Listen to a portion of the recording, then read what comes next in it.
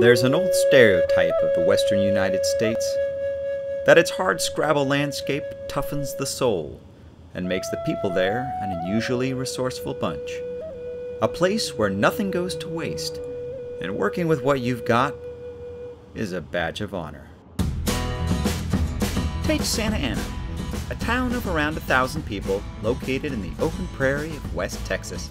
They keep their Christmas tree up year-round in the storefront window of their city hall/courthouse.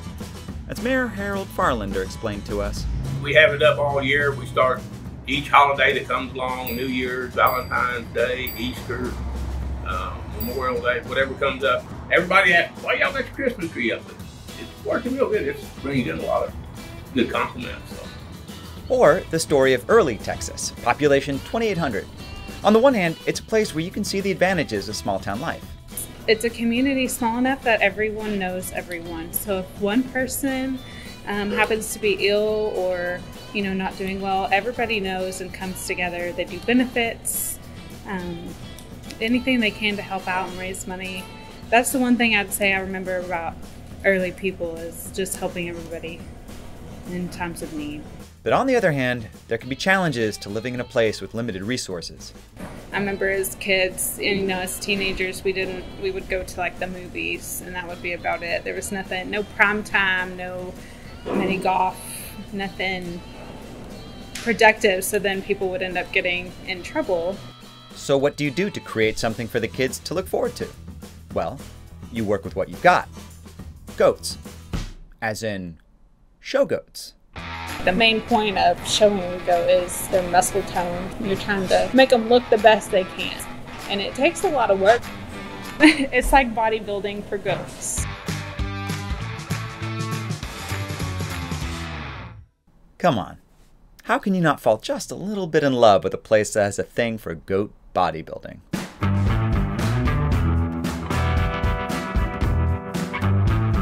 Okay, so this episode isn't really about show goats or Christmas trees, although they do look cute together. And fun fact, goats are great at tree disposal. But it is about a particular kind of resourcefulness that we found on this part of our cross-country trip that took us to Santa Fe, New Mexico. Santa Fe is a city unlike any place I've ever been. It's intimate but sweeping, modern but steeped in history. Going through town, you have the sense that there's something special happening here, and we wanted to figure out what that was. If the Old West is a cactus, then Santa Fe is like its prickly pear fruit. It's attractive, delicious, unique, but best approached from the right angle. Longtime Santa Fe and Karen Webb explained the vibe of the city to us this way. Everybody loves Santa Fe, but Santa Fe is a very funny town. It either takes you in, honey, or it spits you out. Not everybody can be here. There's that certain acknowledgement that if you don't understand the magic, you're not going to be happy here. Part of the magic is being involved. Karen is like the fairy godmother of Santa Fe. Where there is a need, she's drawn to address it, connecting the wealth she sees in town with those who are lacking. And in Karen Santa Fe, people come to her to find out how they can help. Last week I had a trunkload full of baby clothes.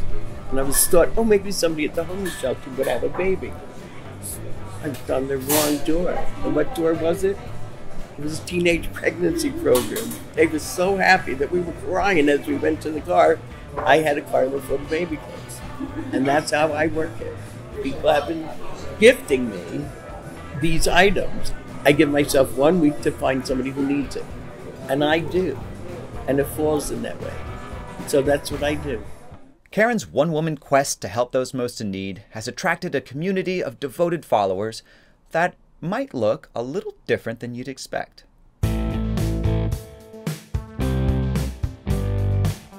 I deal with mostly people who are motorcycle enthusiasts. I started with this group, and we put together what is called Toys for Tots.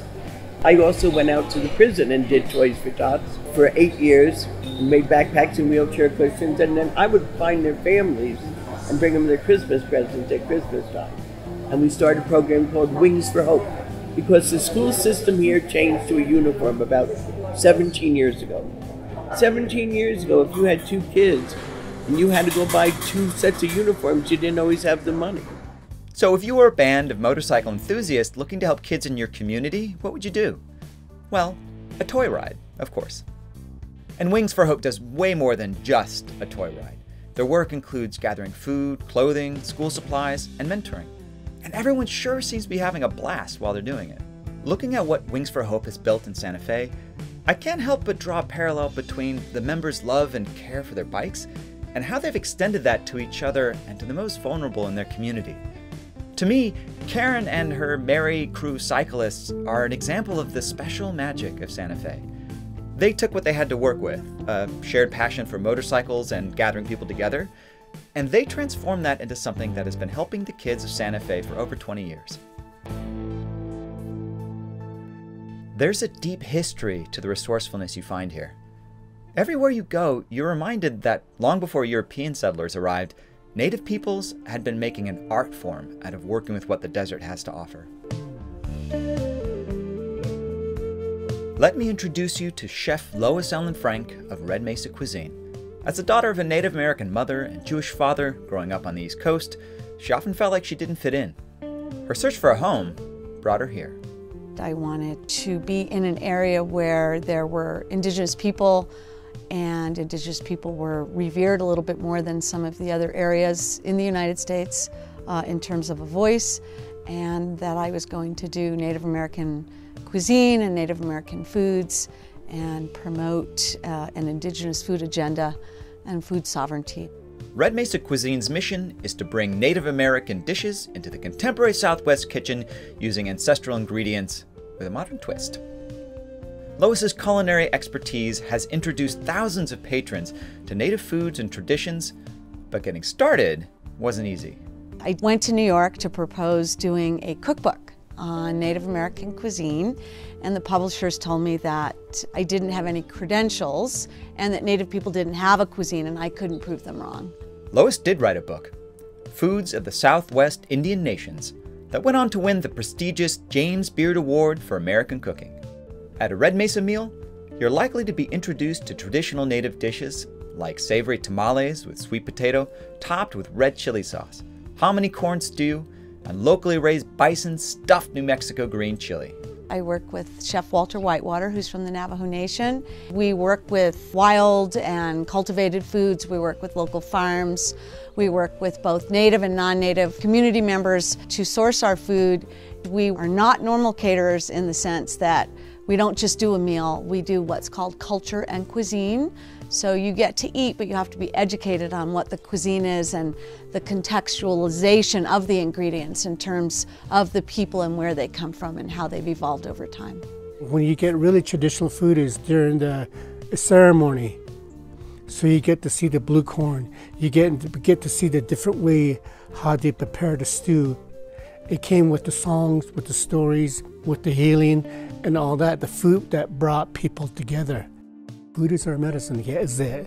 You know, it was not only the food was getting lost, it was not only the stories or the culture or the way of living was, you know, kind of like fading away. You know, it was the food too. But there is another way to bring it back. So that's where I came in and Lois and I, that we worked together. Red Mesa's meals embody the resourcefulness of people who know how to make the most out of a scarce environment. In Lois's garden, all of the many local native plants are edible, many prized for their medicinal powers as well as their flavor. So I think food is a metaphor. There's a term we use a lot in the food that we do, is food is our medicine. And if we look back in time and we look back in history, especially amongst Native communities, everything had a medicinal purpose. Food is what you ate to sustain yourself, not only your body, but your mind and your spirit. When we use this food, not only do we honor the ancestors, we revitalize everything associated with it. And it's a form of food sovereignty. It's a form of reclaiming what was lost during the period when the bison was slaughtered and tribes were subjugated to government rations and being relocated onto reservations. So it's really important. So we do a lot, just that one ingredient, represents so much, and we educate our clients on what that means and what that does and how that affects when we buy from a native organization or a native purveyor, how that perpetuates not only the food, but everything associated with the food. I think everybody can participate and everybody can play a role in this, and that's what makes it so exciting. My takeaway from our time in Santa Fe? A little pluck and resilience can go a long way towards creating the positive change that you want to see in the world around you. Even in the desert, where very little comes easily, there is an abundance of generosity and ingenuity that thrives instead. In the struggle, you get a sense of the rich shared identity and purpose that fighting for their causes gives to Karen and to Lois. It's a lesson that I, for one, am taking with me. And anybody who comes here, my first thing I tell them is, when they say, well, it's very hard to meet people. I think that's any place. My first suggestion always is volunteer. Volunteer. Find something that you like to do, whatever walk of life you came from. There's always a niche that will get you involved with the people that you want to help. Because that's how the community works. It really is unique. I wake up every day not only grateful for who I am and what I do, but the difference I'm going to make, not only in my own life, but in all the lives I touch. And all of us can do that. Our time in West Texas and Santa Fe makes me wonder, what would it look like if more of us had the mentality that there was opportunity hidden in the world around us? If we embraced the idea that nothing goes to waste, would we find more of the sense of purpose and connection that we saw here? Sometimes working with what you've got, the limitations of scarcity, that could be the catalyst for something special.